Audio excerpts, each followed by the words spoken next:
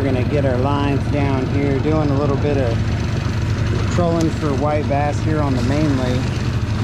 Super hot day today, trying to get a little breeze, and these fish seem to be just scattered. I'd love to be able to stop and put the trolling motor down, spot lock on them, and save some fuel, but these fish are just scattered today.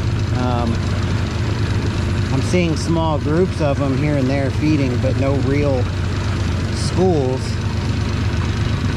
So I'm just gonna take advantage of the little bit of breeze I get from trolling and see what I can pick up. We've already picked up about 15 fish. All white bass, 1 bluegill, 1 yellow bass. So been a pretty good day. The windbreak is right here at the end of this point, so I'm just coming out just past the windbreak, turning around and going up and down the shoreline, and right at about 22, 23 feet of water.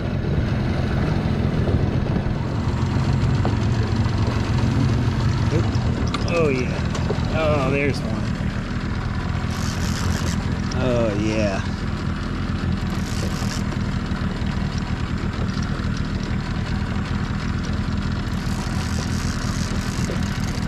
It's gonna be a good white bass. Wow, that's a big fish. Sweet. Definitely the biggest white bass of the day. There he is. Beautiful white bass, about a 13-inch fish. Just awesome. We're gonna put it back.